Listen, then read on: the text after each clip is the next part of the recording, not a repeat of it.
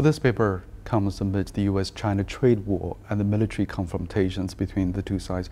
What would you think would be the message that the paper intends to send to the other side? Trade war is one thing, but military relationship during the trade war probably is becoming more important. Therefore, a sound and stable and a manageable intermilitary relationship between China and the U.S. would be more important.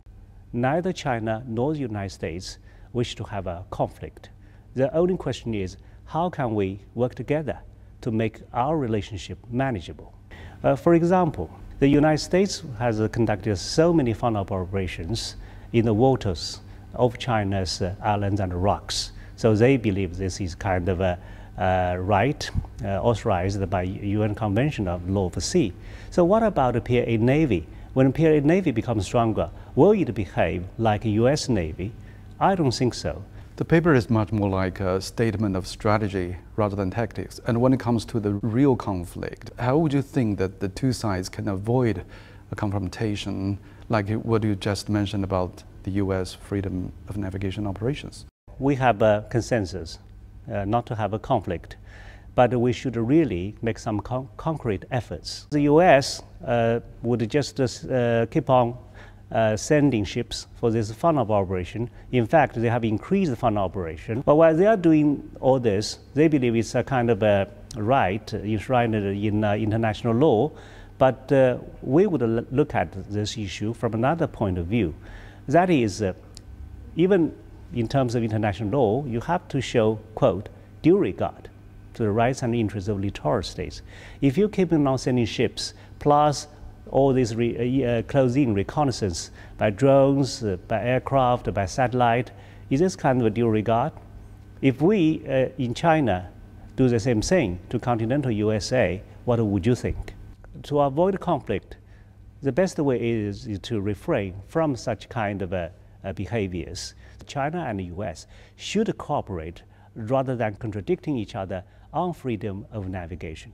Why can't China and the US, the two largest economies, change the mentality and come into cooperation? This is the third edition of the white paper since Xi Jinping took office and began restructuring. What is the biggest changing role of the PLA after years of reform to make it combat ready? The role of all the militaries in the world is more or less the same, that is the territorial defense. But what makes the PLA different is that it now has two more new roles.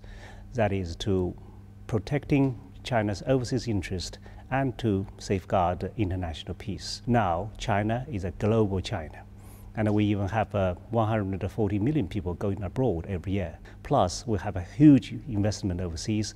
PLA's motto is to serve the people. But in the 21st century, who is the people? It's not only Chinese people, but the people of the whole world. But there are some people showing their concerns about this expanding role from serving the country to serving the world, seeing it as a threat.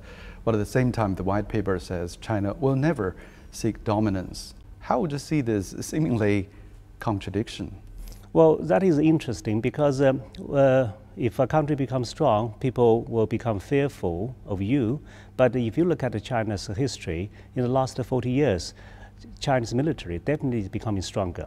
But the fact is, China hasn't used force against anybody. Nobody would ever deny that China's rise is peaceful. So China's role in the world currently is helping the world to become more stabilized, to become more peaceful. And nobody has ever disagreed about these PLA's role overseas.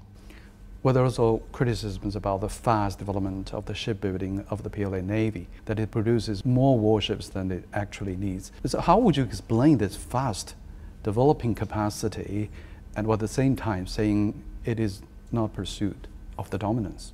Well, it's true that the PLA Navy is developing very fast, but the point is, as to how many ships you need depends on how you are going to use them. But currently, China's interests are global, as I mentioned before, and because there are threats to such interest, and because we have to make sure about the international sea lanes are safe. So that is why we got to build a much stronger and a much larger Navy. Take the escort mission, for example. How can you explain that China needs to send some of its most advanced destroyers and frigates into the far sea operations?